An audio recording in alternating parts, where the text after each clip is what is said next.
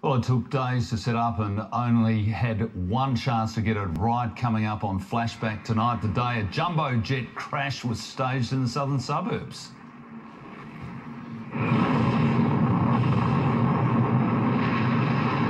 It was estimated 10,000 people rocked up to see it. I was one of them. Story behind the movie Magic and the pandemonium at Pasadena coming up a little later on Flashback. It was described as pandemonium at Pasadena. Up next on Flashback, the spectacular jumbo jet crash staged in the southern suburbs, what it took to create movie Magic, and why Hugh Jackman Gold Coast. Well, it was described as pandemonium at Pasadena, but it was all in the name of entertainment. On Flashback tonight, how a jumbo jet crash was staged in Adelaide's southern suburbs for a horror movie. Good evening, Mr. Rogan. Good evening. 2C, is it set? That's very nice. It began as an ordinary flight, a fully packed jumbo making a smooth takeoff. B1. Your take? Until a sudden explosive decompression and a terrifying crash landing at Pasadena. I always wondered what would have happened in Adelaide that night if there had been a real emergency.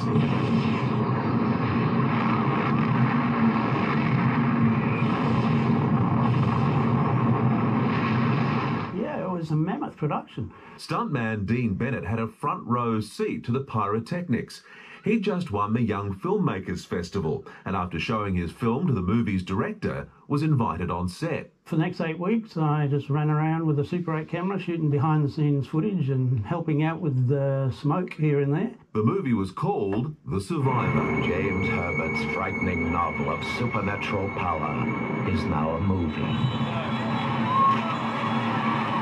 The spectacular crash was staged opposite the Pasadena shopping centre, in what was then an open paddock. It was estimated 10,000 people rocked up to see it. The special effects were the work of Chris Murray, who'd just worked on Mad Max. He spent a good couple of days digging trenches, filling with gasoline and petrol bombs. They all had to go off in one take. It took 5 cameras to capture the drama, with huge support from police, St John and the CFS.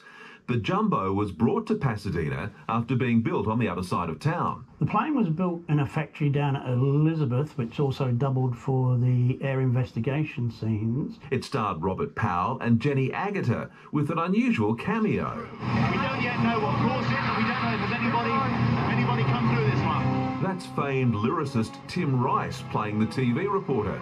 He happened to be in town and was a friend of the director, David Hemmings. David talked him into hopping out of a 5AA helicopter and playing the reporter, which I think he did really naturally and well.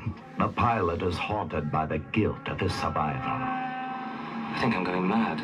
Pasadena's night of terror made headlines. Looking at the area now, you'd have no idea what happened here.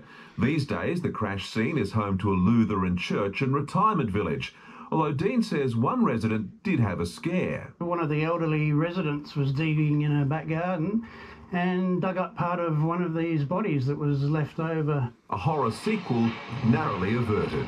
There should be a plaque there, shouldn't there? Yeah, Survivor was filmed here.